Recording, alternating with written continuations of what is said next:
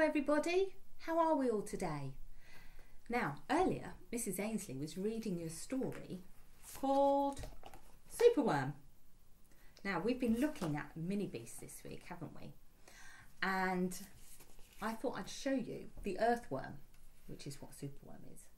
And he's really super because he can tunnel through the soil and makes our soil great for us to grow all our plants. So we need lots of worms for us to grow all our beautiful plants and our crops for us to eat.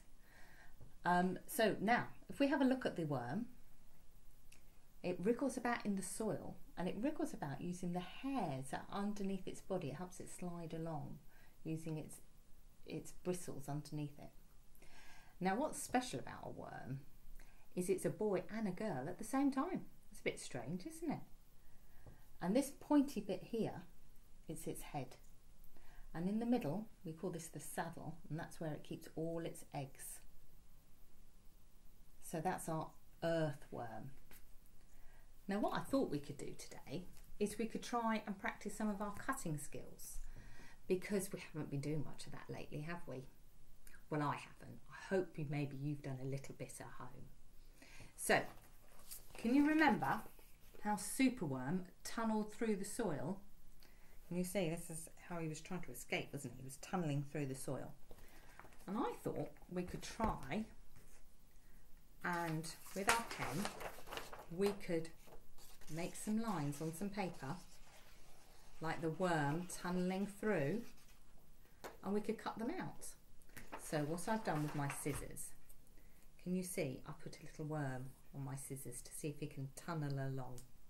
Now I'm going to play some music and see if you can recognise the song, and maybe you can join in. Are we ready?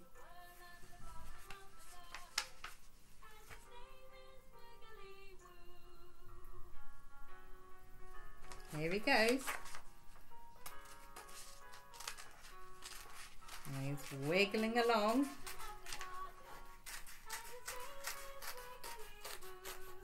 Do you recognise the song? We sing it a lot at nursery, don't we? And here we go. I'm following the lines. Ooh, my little worm's falling off. I got to stick him back on again. And here he goes, all the way along through the soil.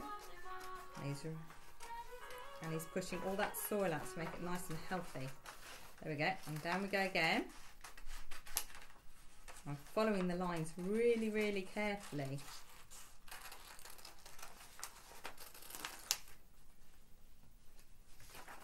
There we go. Have to be really careful to stay in the lines. There we go. Up I go. And down for my worm to wriggle through the soil, because he's below the ground, isn't he? Now, worms like to come up when it's been raining. And so when it's been raining, you might find that you can spot the worms on top of the soil. And here we go. And here we go, all the way to the end. There we are. And so I've made a wiggly pattern. I wonder if you could have a go and try that too. See you soon. Bye.